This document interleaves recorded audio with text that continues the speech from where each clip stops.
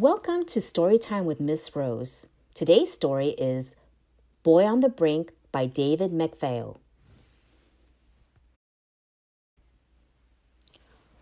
What a day! Early in the morning, the boy went fishing with his grandfather. Not too close, his grandfather warned. It's a long way down.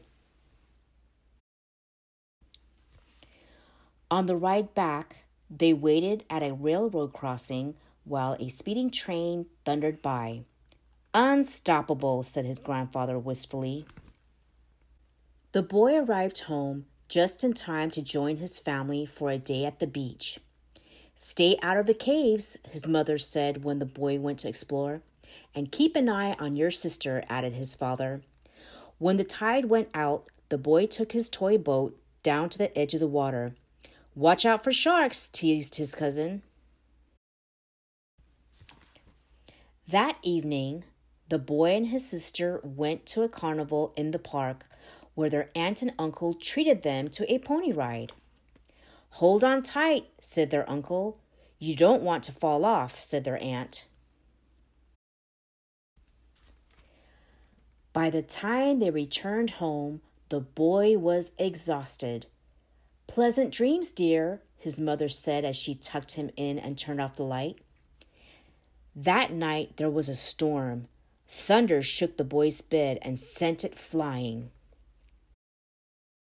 And when the bed landed, it was transformed into a world of mountains and valleys with a river that spilled into a waterfall and into a vast green sea.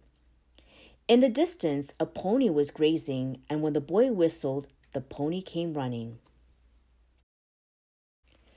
The boy leaped onto the pony's back and galloped off into the high hills.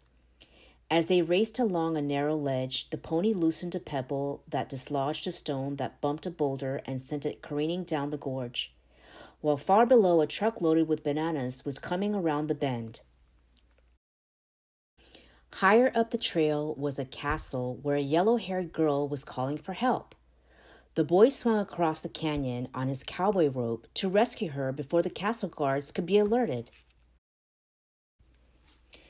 The sturdy pony carried them to the top of the tallest mountain. Suddenly, the ground began to shake and the mountain split in two, just as a train was approaching. Farther down the trail, they crossed a dam with a crack in it that the boy patched with some gum. He wondered if it would hold. As they came around the bend, they saw a ship teetering at the edge of a waterfall. The boy lassoed the propeller to keep the ship from plunging into the sea. After saying goodbye to the pony and the yellow-haired girl, the boy slid down to the beach where he discovered a huge cave. He wanted to go in and search through the treasures, but a narrow band of dark water stood in his way. The beach was rapidly disappearing under the incoming tide, so the boy climbed the cliffs and made his way along the path to the top. Things started to look familiar to the boy, but as he glanced around, he stumbled and fell. "Breakfast, Jim," his mother announced from the top of the stairs, and then he was awake.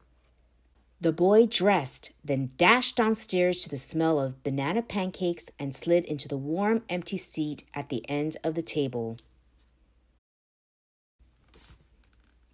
What a night!